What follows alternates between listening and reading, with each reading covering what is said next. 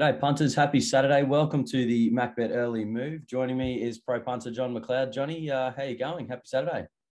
Good, mate. Yeah, Saturday mornings. We've got the sheets out final. We were a bit late this morning. We had a few little hiccups, but they're out there and everyone can get them or download them. That's for sure.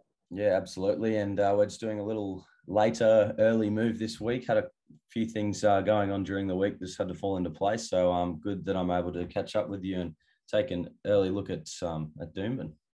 Yeah, I've seen you arm in arm with Elfie. Yes, the Broncos dinner on Thursday night, and we had Alfie there on the Ladbrokes table. I think he's our ambassador or something like that. So he likes wine. He likes wine a lot. very very loose, and when they announced the Clubman of the Year award, they had like two dual people won it. And as they were announcing the second person, when it wasn't him, he stood up and stormed out of the room. And I think he's good for the club, especially at a time like this when the clubs are, on the bottom and sort of a bit negative. He probably build them up, that's for sure. Yeah, absolutely. There's plenty of boys getting around him and sort of rubbing him on the head and whatnot. So that was all pretty funny. Now, before we get into today's Doomben meeting, we might just look over the top three improvers from last week that we had tweeted out on Monday. So your third best improver out of the Eagle Farm meeting last weekend was the QS. That ran fifth. That was actually Turbo's lay, best lay of the day, which didn't win, which was great. Yep. Yeah, well, that was mainly because of the type of horse that we look for at Eagle Farm. We nail that one sort of thing. It was one of those horses that we just don't want to get no near in Eagle Farm, but he still went all right. Yeah. So if he goes away from there, he'll be hard to beat especially if he can find on pace somewhere. Just got to draw a bit better gate than what he did the other day. So he's a definite improver that's going to, probably go back to his previous win, I'd say. Okay, and your second biggest improver out of last weekend actually won the second event there at Eagle Farm. It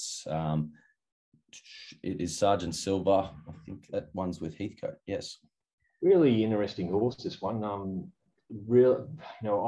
was a little bit suspect about him the other day just because of he's sort of like a really staying type, and I just thought he may have needed 2,000, at this stage, but he got the job done. He shows a good turn of foot, and which is surprising.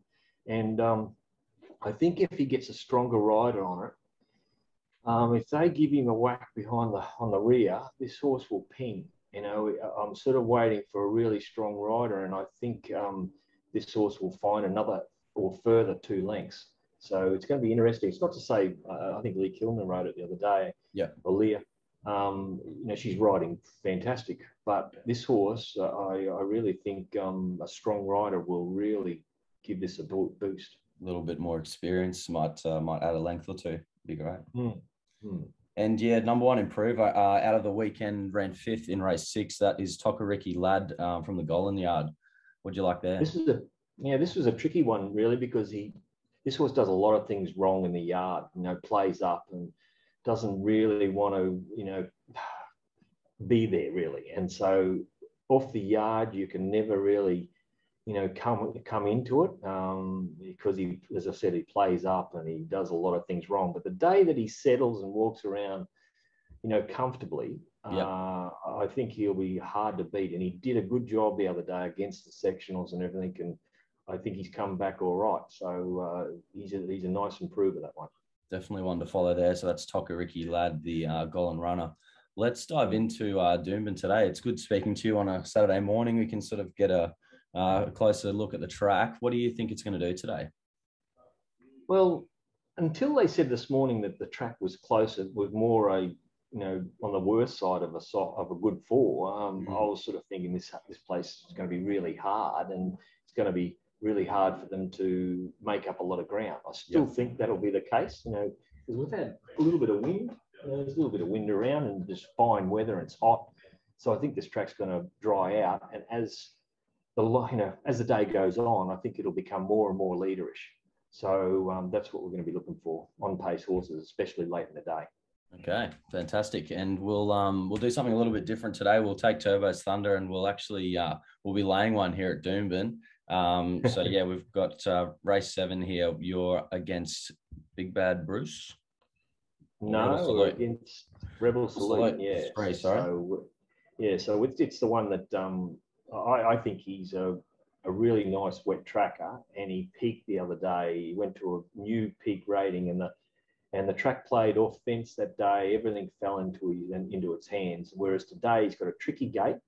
I think Gorman's going to need a good ride, and he's going to possibly be back in the last 4 or 5. And if the track's playing like I think it will, I think he could be in a bit of trouble, especially at the price they've got it this morning. So we're going to be playing in this race. I think we haven't put any units on this race so far. Okay. It'll really all depend on the market, but I'm looking to play. By this stage, that's why the audio is going to be really important for this race, because I wanted the track to be playing a certain way for us to tumble into a few here.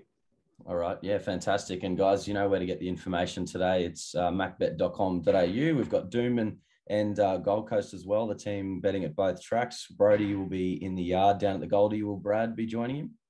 Yeah, Brad and Brody are down there, so they'll be sharing the meet. And Tom and I have done the Metro meet up here. So we've got a meeting next on Sunday, and then we've got a big week, I think, next week. I think we're back on board with a lot of meetings this week. We've had a pretty easy time. Yeah, absolutely. Well, yeah, the spring carnival's heating up down south, and there's more and more eyes than ever on the racing. As far as results go, tough little week as well. We're just bouncing up and down. I don't think we're having a complete strip out, but we're just sort of going up and down in the same sort of spot. We've lost 11 units of the last week, 42%. Still winning at 13.1% for the year, but yeah, just in and out. I think it's mainly because of the Metros. We've been having a bad time at the Metros, and then all of a sudden on the provincial meetings we've been chipping back and winning something. So I've just got to kick into gear on the Metros here. It's been a little tough times. I think it's been I went back and did a review over the last few weeks and seeing what we're doing wrong, and it's amazing. It's very simple after the event to go back and see what you've done wrong, and it's you just shake your head sometimes what you did. So hopefully we pull the right rein this time, and we back a few winners. There's not a lot here to we haven't put a lot of units out on Doomben today. We've put a few out on at the Gold Coast. Yeah. But as I said, Doomben's going to be more the audio in play type of thing. We're going to be maybe backing a few more when we see how the track's playing,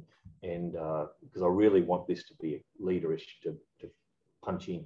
Okay, fantastic. And yeah, guys, any weekly and monthly subscribers get access to that yard mail. It's invaluable, and yeah, really good option there on the website. But that's about all from us today, guys. Good luck if you're playing. Good luck, John. Beauty. Thanks, James. Thanks.